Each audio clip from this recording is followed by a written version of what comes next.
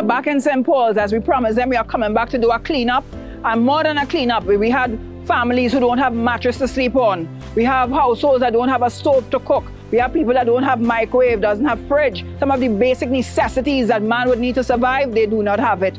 Why? Because the government is totally heartless. But what I want to say, sometimes the stone that the builder refused becomes the cornerstone, and the Bible talk about that. And our vision is that St. Paul's will be a gem of Port of Spain. Laventille will become a gem of Port of Spain. Silas will become a gem of Port of Spain. These are the areas that we will upbuild the quality of life of the poor.